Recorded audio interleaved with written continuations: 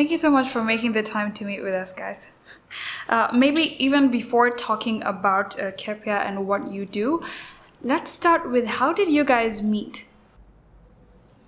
Want to take it? Yeah, I'll take that one. We go to the same church, and we met at church through a few friends, and all the other partners of the company actually go to the same church. After the church Sunday service, we always get together and discuss lots of things. We all come from different backgrounds. I come from oil business. He comes from business development. We got guys in agriculture.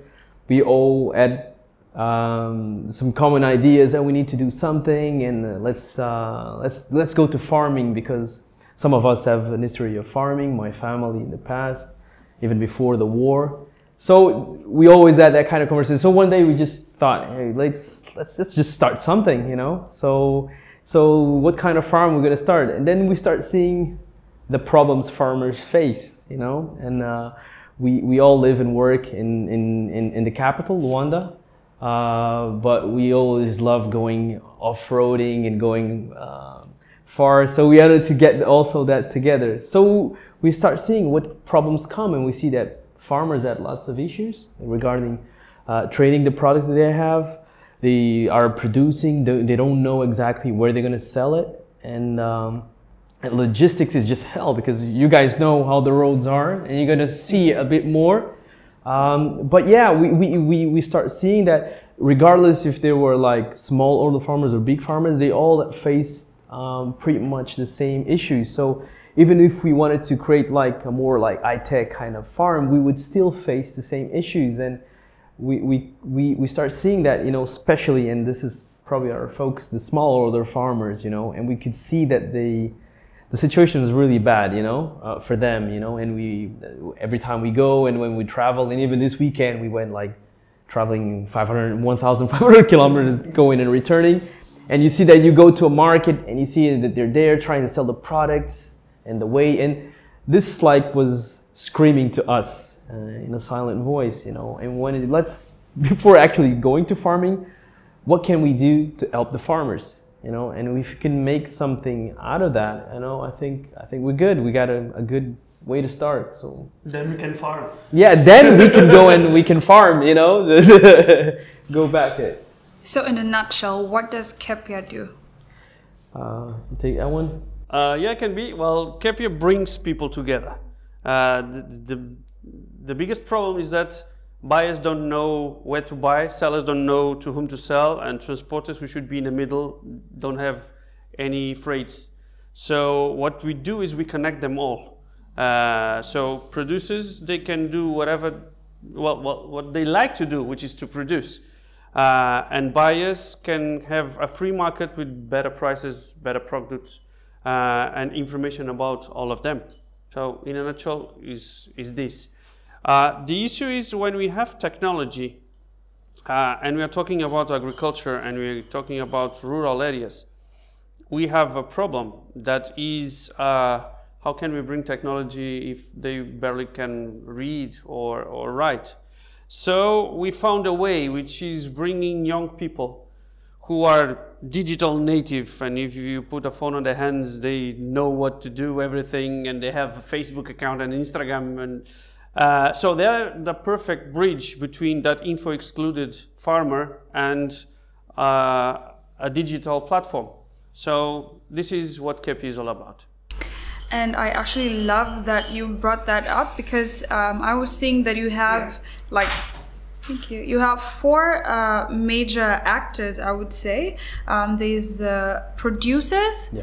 There are the buyers, the off-takers, right? No, the transporters. Sorry. Yeah, exactly. So we got the producers, which is the farmers, the starting point. Mm-hmm. Then we have the buyers, people that are buying the products, especially if there are companies like supermarkets, restaurants, and all that really require those products. And most of them, they're importing, because we import pretty much everything that we eat. Yeah.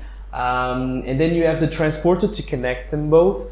But as a way to help out the farmers comes the aggregator. Yeah. So we will be the one actually helping out the farmer, you know, to interact kind of a translator, both in terms of technology, but also just opening himself to this new method of working. How do you source for said aggregators, or in fact for farmers, for the transporters and the buyers? So pretty much you need to see someone that the farmer trusts, you know. So it would be ideally a young person from the same village, from the same area, same ethnic background, that understands the local language, because we have several languages in Angola. So this is the way that we go when we actually travel, and all the meetings that we've been doing so far.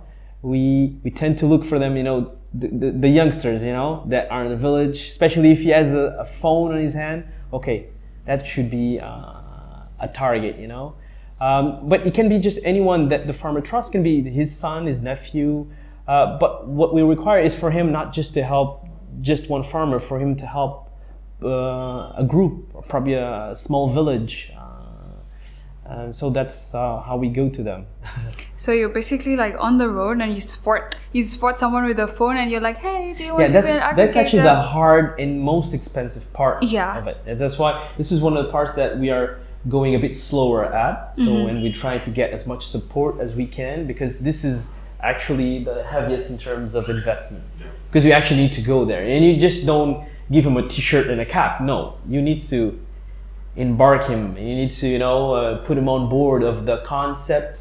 You need to train him for him to be the representative of this ecosystem, because that's what we're trying to create. You know, it's not just a middleman, because we really don't want to recreate the middleman, and because the middleman is actually one of the problems that we're trying to solve.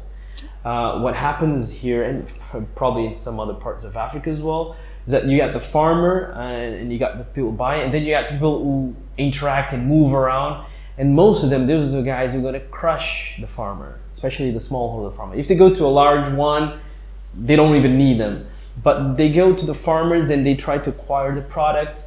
Some of them, they're not very ethical in terms of negotiating price, in terms of just getting it out of them. Some of them, they just buy on credit, they just count, because people in the province, they're very trustworthy, they're very like open, and even with the whole war situation, you still have a lot of people who have, you know, and they're also willing, and they need it. So if someone comes and tries to offtake their product, I'm going to do that. What they normally do is they pay up front, they get the product and they take it away. Next time he does it again, they say, okay, this guy is our savior.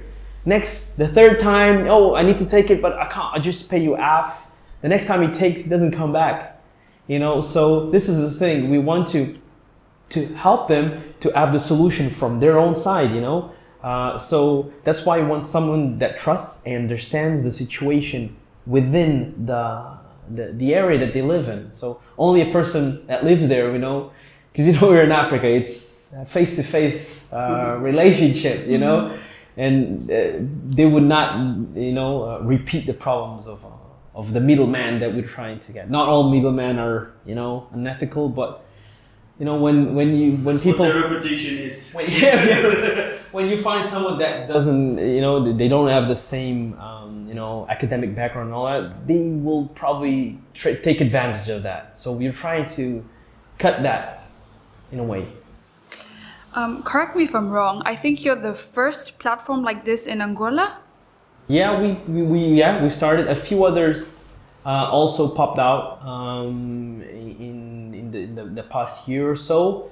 But in regards to the focus on actually helping the farmer, I think we are pretty much along on that. The other platforms are more trying to get the product here to export it, you know, in a more company business to business kind of way. So they're not really, from what we analyze. So this is probably we have to say that they're a bit new on the ones that we saw. But as everybody's trying to do exports other than oil, I think they're going to focus on that. So they go to the big farmers that can have, because if you want to export, you need to have a certain level of quality and all that. So I think that is what makes us a bit different, is that we're going to the hardest road. I don't think that's probably you know, a bit crazy, but we want to do something that makes a difference. How did you test it out in the beginning? How did you know that? How did you get a feel for, okay, this is going to work? So first of all, we were thinking as farmers, you know, and how would, you know, if I have no means, if I'm staying in a faraway province, 500 kilometers from any town, you know, and if I didn't have a car or whatever, I'm producing, I don't have much means, what would be a good starting point? From the other end, we also, like technology people, we understand the profits of a marketplace, of the benefits that digital transformation can perform in pretty classical and traditional segments of the economy. So it was a mix, you know. But we started with people who actually have them, you know, people that we know, farmers. Okay, what happens if I would do this, you know? And people would look at us, yeah, that would be a dream, you know. What happens if you would only just need to concentrate yourself on producing the best mangoes in the market, and don't worry about logistics, don't worry about selling that, coming to Luanda, facing all the issues, going to the big markets there, all the risks involved. What would be, you know, people would just, they start, you know, their eyes start, oh, that would be just great. I would really be a farmer in the perspective. So we've spoken with family members that are still struggling with that. I still have some family that is still, you know, making their ways of farming. And that's what's, you know, pretty much, you know, a need that is very close to us. I would say. And we had to endeavor through deep Angola to see farmers' reality. So because this is not about just creating a platform, which is the simplest part of it. It is about going to the field and understanding what's the need. And we used a pilot area to test it. So it's in Kwanza Sul, a province like 300 kilometers away from Luanda. And we started testing with them and shipping products here to Luanda, and trying to fine-tuning what we should change in the platform. That's how we came to the best solution that we could. Yeah, and we're still learning. It's a learning process. Any situation, different farmer, a different. So it's going to require a realignment of the business model and the platform itself. You know, and we're still developing. It's going to be. You know, it's an organism that's going to grow and try to adapt as much as possible. We also went to other countries. We went to Kenya as well to understand the reality there. We could see stuff that we could apply and stuff that we really cannot, you know, just to, and that made it in such a way that we could actually get the best from experiences elsewhere and try to see what would work here, you know, how to make it. There's lots of companies and things in Angola that just go by elsewhere and just try to apply it, and by extensive experience, so that does not work. Even if you're importing from another African country, and people try to look at Africa as one country, but we're quite different from each other. We're really diverse. One of the things that we can analyze when we went to Kenya is, well, the level of academic level of a farmer in Kenya is much better than one here, you know. When we went there, I saw a farmer going with his phone, buying fertilizers with his phone, and the guy in the company with a tablet, charging that and get his receipt by a text message. This is a dream, but this is the kind of dream we want to aim for, you know. But we need to, you know, start from really from basics to get to that point. And on a day-to-day basis, how directly do you interact with the different actors? It's quite permanent. We have, especially with the aggregators, we have now used a lot of WhatsApp-based thing, but the app itself, this is what we do outside if you want to manage some of the farmers that we have. At first, they need a more direct contact. Before you kind of prepare them, no, the purpose here is that you don't really need to see us. If you trust us, you're going to trust this. And then you can just use this path, you know. So at this stage, we still need to have a bit of more physical presence. But the purpose now is to more and more these farmers and these aggregators, they go through the platform once they start trusting it more. So just to make it very tangible for someone that is listening to this, so there are farmers that are producing, and then you find the aggregators, the local youth that have that are open to using technology. And now what? How does the actual process look for this aggregator? What does he have to type in, and then what happens? Okay, so the aggregator, he registers the producers to whom he's related, and then he submits their productions, both current as future. And if he submits, the longest we have for a product, the best for him, because he can sell it in advance, so it lowers the risk. So he just submits, add product, he says from whom is that product, quantities, predicted date of harvest, and the price, selling price. That information is kept on the platform. In the other hand, buyers, which can be restaurants, supermarkets, we have many different types of buyers. What they do on the platform is they submit their needs. So this is not an ads platform where you can browse what's available. No, what you do is you submit your needs, and the platform crosses that information looking for perfect matches. So a perfect match can, if I need, for example, 3 tons of tomato, but 2 producers, each one of them has 1.5, so it will solve my solution. And I don't even have to know that's coming from 2 different producers. Once I confirm that I want to buy that, the transporter comes into action. So he goes and picks it up and brings it to deliver to the buyer. So that's how it works. And the buyer submits his need for product, quantity, and also the desired price and the time? He puts his target price. Okay. So the maximum price he's willing to pay. And the platform crosses, because if there's any producer over that price, it will not show him that product. But it will tell to the producer there's someone who would buy if you had a lower price. Mm-hmm. And do you set the rates that the aggregators are earning and that the logistics companies are earning, or how does that work? Like how does the cake basically, how does it get split? Yeah. Yeah, aggregators, they split the commissions with us. So we have an amount for us and an amount for them. Transporters, they bid for the transports. In this phase, at this moment, we thought it's the best way because prices can vary a lot. What we are going to do is we are learning patterns on pricing.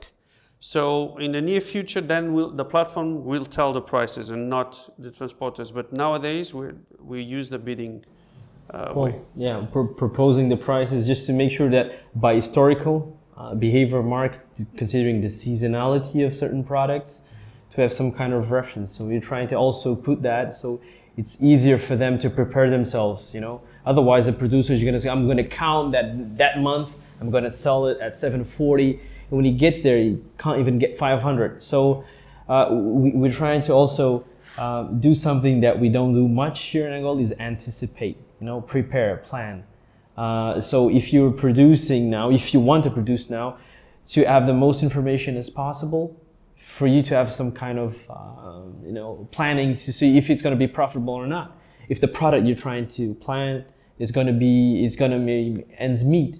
Because when sometimes we were talking to farmers, a farmer, you know, he loves what he does. Any farmers, we're kind of crazy people, because some here, just the joy of seeing it, you know, grow, and they think of money at a later stage. And some of them, they understand that. There's an expression here is that, you know, being a farmer is getting poorer while you smile, you know.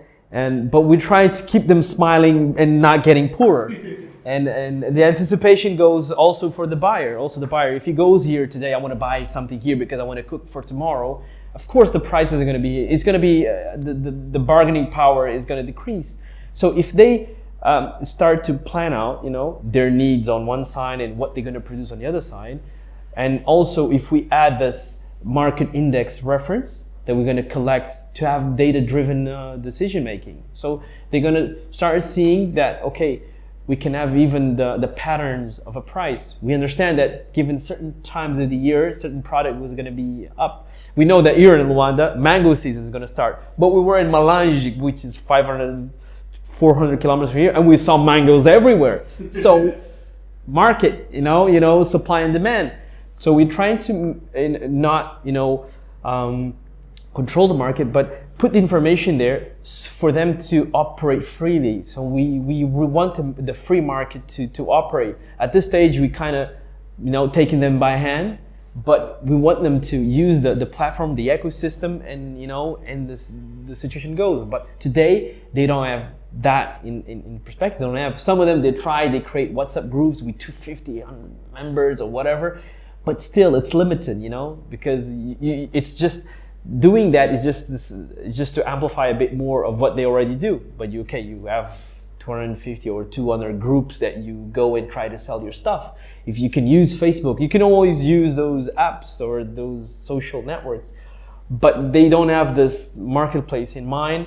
And we're trying to see, first of all, trying to put them at equal terms in terms of going to the market. So a farmer can have the same kind of standing in terms of competitiveness when he goes to the market. Because today, if you're a buyer, you have the money and you have the knowledge, you crush them. And what happens is that when a buyer or a middleman crushes, they're smiling because they're making a good deal, but they're just crushing farmers. I mean, you don't have as much farmers as you used to have 30 years ago or 40 years ago. At the end of the day, they're just shooting their own foot. And what happens is that we don't leave this import situation. You go to any of these markets, try to go to the markets, and you're going to see a lot of tropical imported fruit. And come on, that's, and for us, it has become common since many years. And you're going to see mangoes coming from elsewhere. No, it's crazy. The best mangoes that I know, they're from here. The most sweet mangoes, the best, and we should be exporting them, well, someone would probably say, nah, our mango is the best from... I was going to say Kenya.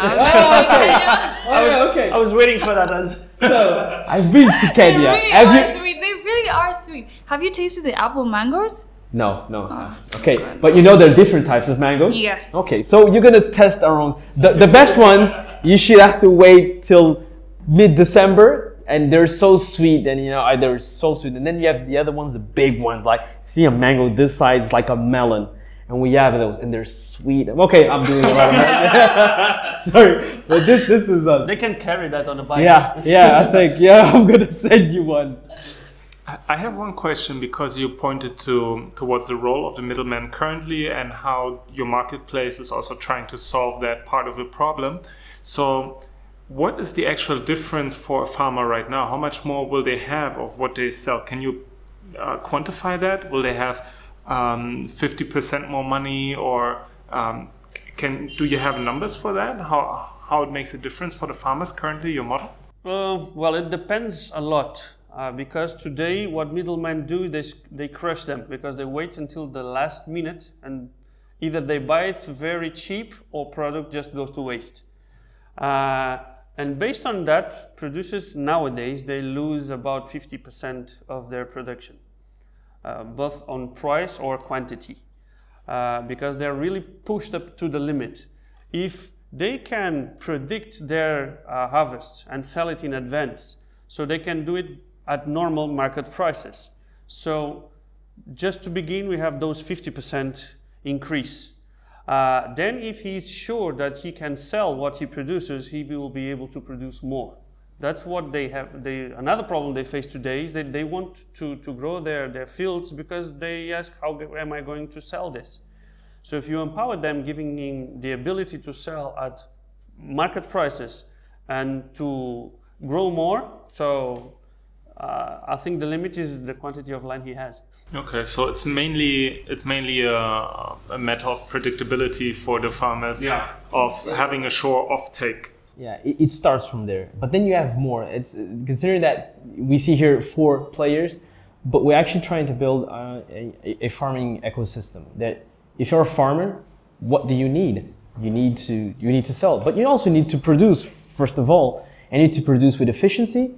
So if you want to get a good price, it starts from the ground, you know, it starts from the field. It starts what fertilizer you're going to use, when you're going to plant, what you're going to do. So we're trying to bring that to the ecosystem. So other players in the market, people who sell fertilizers, who even rent out equipment, tractors and all that, but also the intelligence, you know, like if you need to know how you field and to predict what you're going to produce, the technology today can, you know, show you so much more.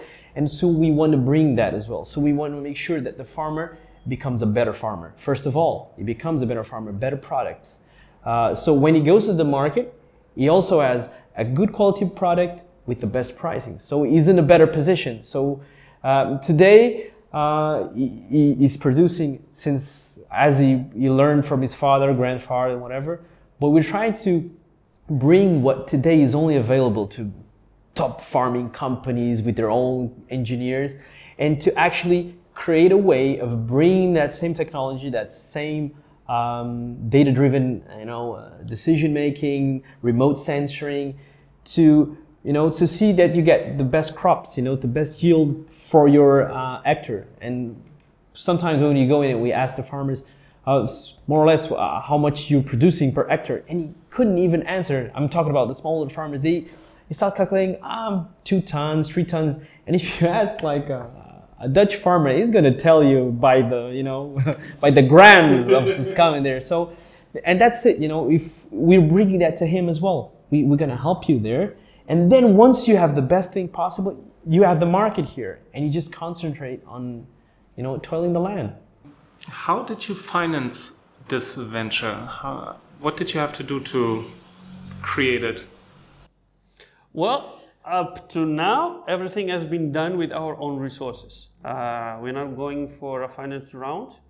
We have some investors interested, and we are now doing the romance to be able to grow, because the growth needs investment, and that's in the phase where we are. Do you still recall your first deal, the first match that you created? Yeah. What did that look like? Rush. Yeah, you know, we got it, you know. We got it, but then we need to run to make sure that it will happen from beginning to the end. So being sure that the truck will go and monitoring what is that at the moment will deliver it on time.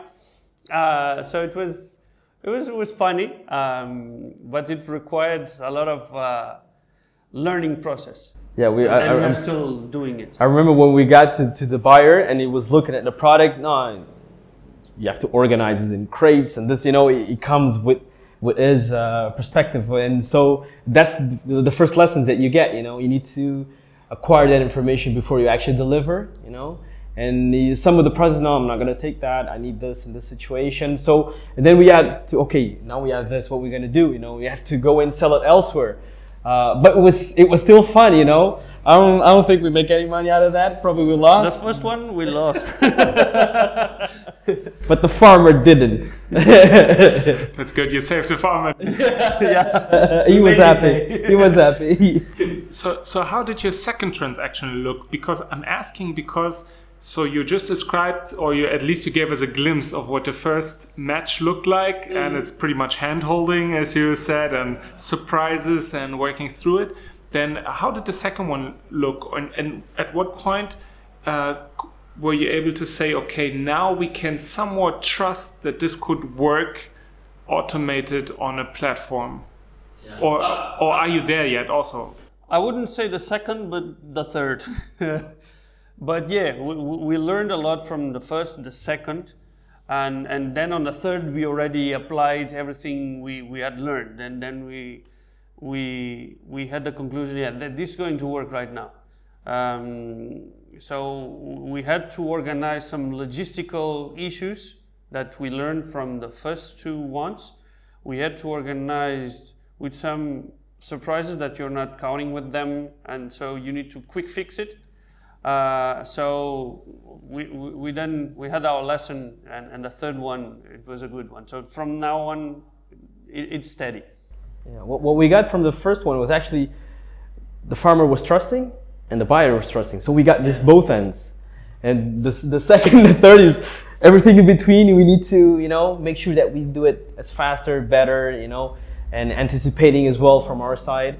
And pretty much, but as soon as we know, okay, the buyer knows that we can get him a good product, and the seller say, the farmer say, okay, these guys can deliver. They can, you know, offtake it. And I see that's why we were so happy. Okay, these guys are good, and now let's not make it profitable for us, not only for them.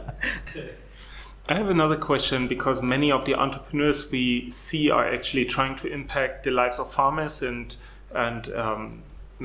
help them make a better living.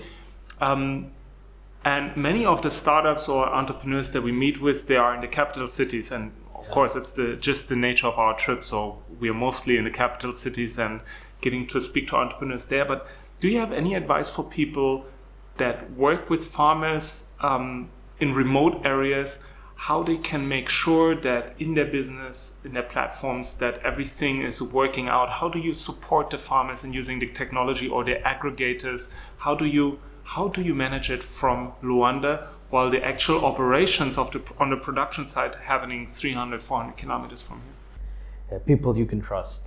You know, first of all, every person that you interact, any aggregator, you need to do your kind of due diligence. Say, okay, this guy will represent us in many ways. He's going to carry the brand, he's going to carry the name. So I think the advice that I would probably use, first of all, is, you know, we're getting the best people. You know, people are motivated. People who embark in this, we're not just here for the money. I think that to me would be the main thing to look for. You know, because if you're just bringing in people who's just recreating the situation that you have today. So we need to bring people who want to be disruptive and helping the others in the same way as we are trying. So because we're not going to be here, there, everywhere. We would like to. We would really like to. We're trying the best and every time we can. But we need to know if this has to grow, it needs to grow with other people that we're going to embark. So people, I think. Did you ever have any challenges with the people you selected?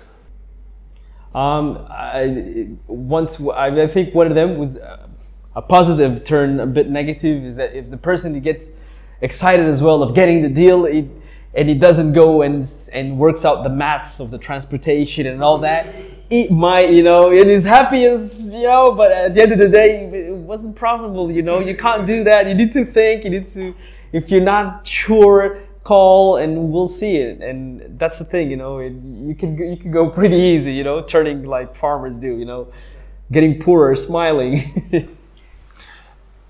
We are sitting here in a lawyer's office. Yeah. You guys also have another company in Europe, a motorbike rental company, and now you have this startup, this venture. How do you manage all of these different projects? Sorry, and actually just to add to that, are you doing this full-time? No, yes. I'm not. He is. Unfortunately, I'm not. I work in the oil business. I work in an oil company for 16 years. So most of the jobs that you can get here is if you're connected to the oil industry. But yeah, the other partners as well. We have two, going to be three, probably four by January, doing full time. But this is how you leave your day job and start doing this. And considering that Angola, it's a very, you know, I would say, trying a very politically correct word, it's challenging in every kind of way.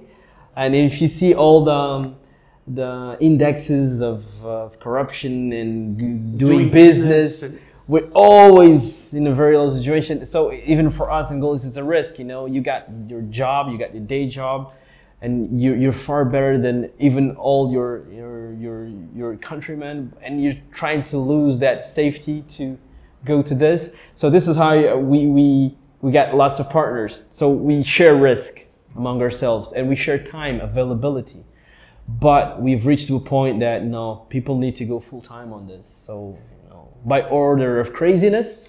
So you're the most crazy. Him there. I think one of them. He's one of them. Yeah. But yeah, we follow a model, and we do that with the company in Portugal. One of it is about trusting and having the right people managing it.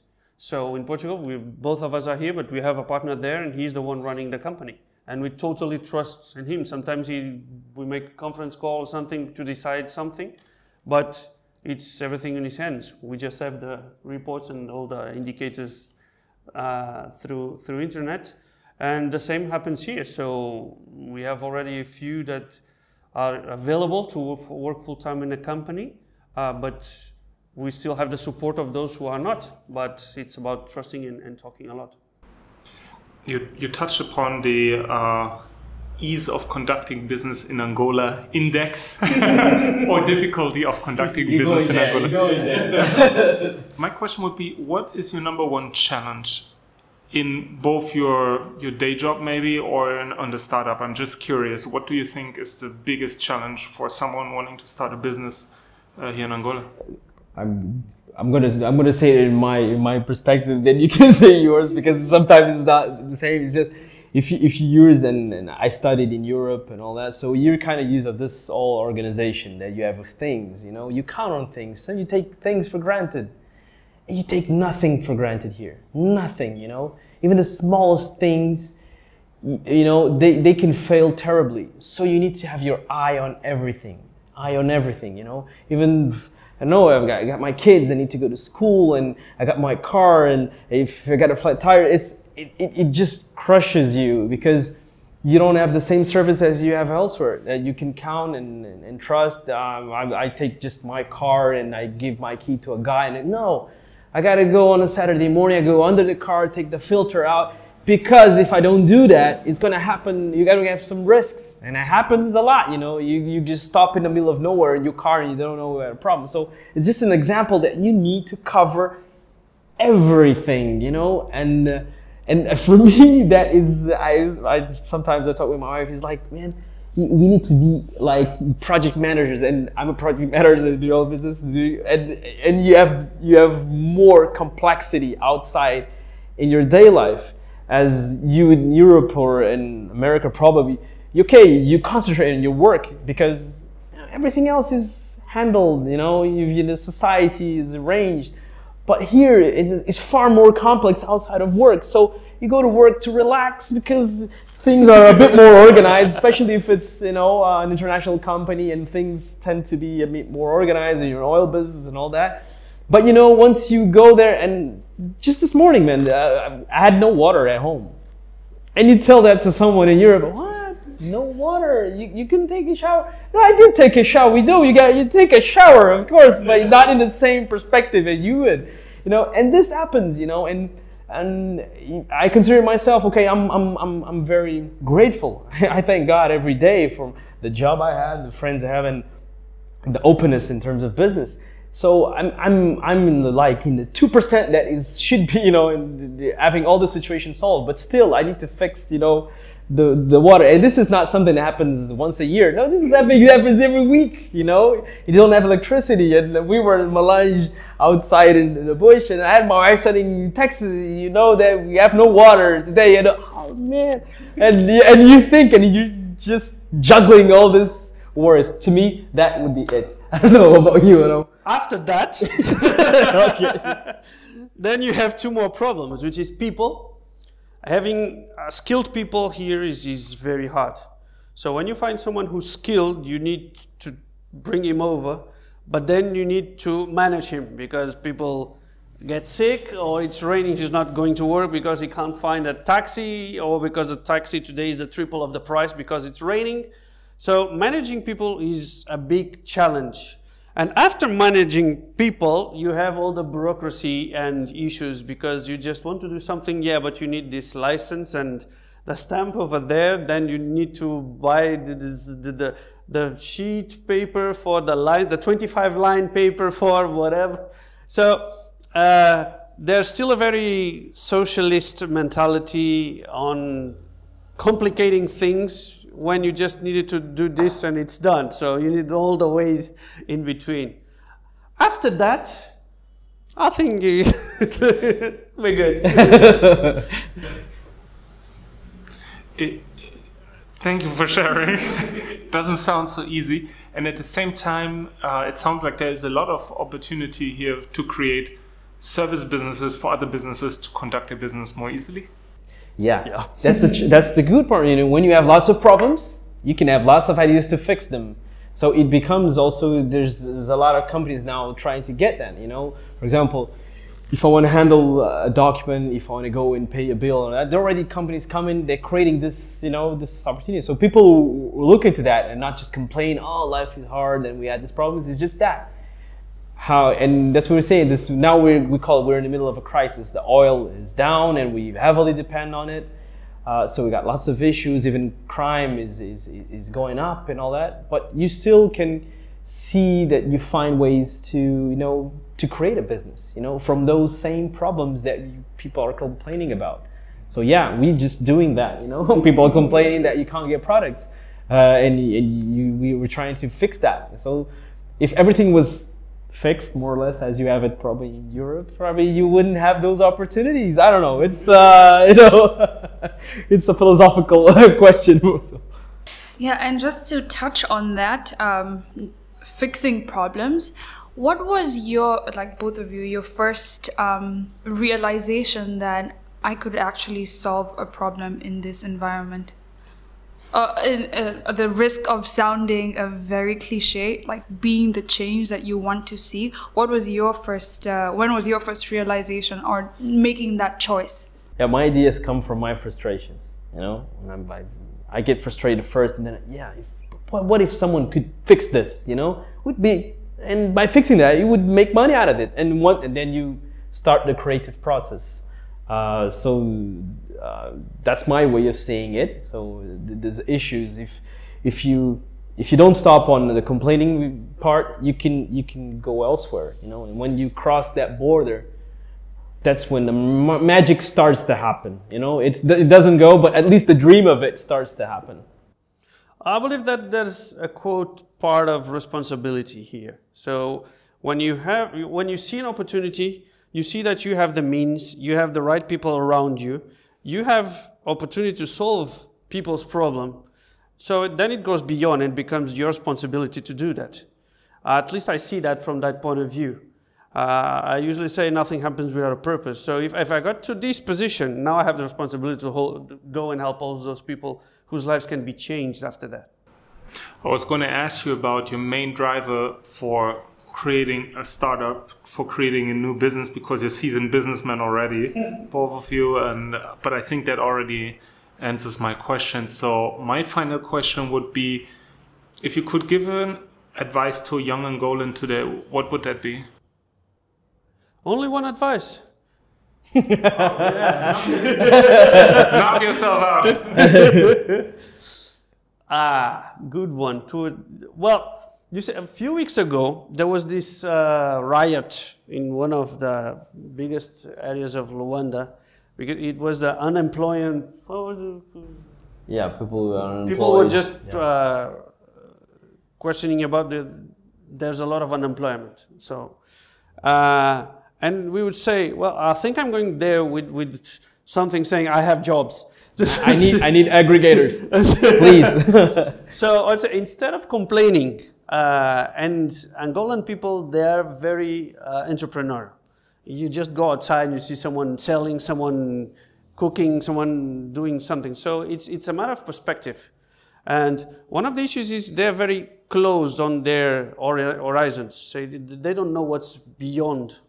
And if they saw, they would see an opportunity in something to do. So just go beyond. Don't look only what you have around, because there are plenty of opportunities around, and they could just grab them. Let me follow up on this, because I agree. My question would be, how does a young person selling something on the street, how do they go beyond? How do they do that? Let me tell you an example. There are a few kids that I know, and someone asked me, us to do like an entrepreneurship workshop with them one day. And we did, so we met them and we still have contact with them. So they got the idea of selling popcorns in front of schools. So then they thought, well, if we're selling popcorns in one school, we could sell popcorns in more schools. So they they built small carts, and they bought a very small popcorn machines, and they would do popcorns all night, and then send the carts to sell popcorns in 2 schools. I thought, no, this is working. So they built a 3rd car, and they found someone else to bring that car to a 3rd school. So I remember then I went on vacations. When I came back, they called me, come here. So I said, now we need to buy bigger popcorn machines because we can't handle with all the demand. So, and we need foreign currency to go to Namibia and buy the machine. So could you help us? So we figured out a plan, but a few weeks later, they called me again. I went, they said, forget, we built our own machine. So they managed to build by their own a big popcorn machine. So now their productivity improved. They started building more selling carts.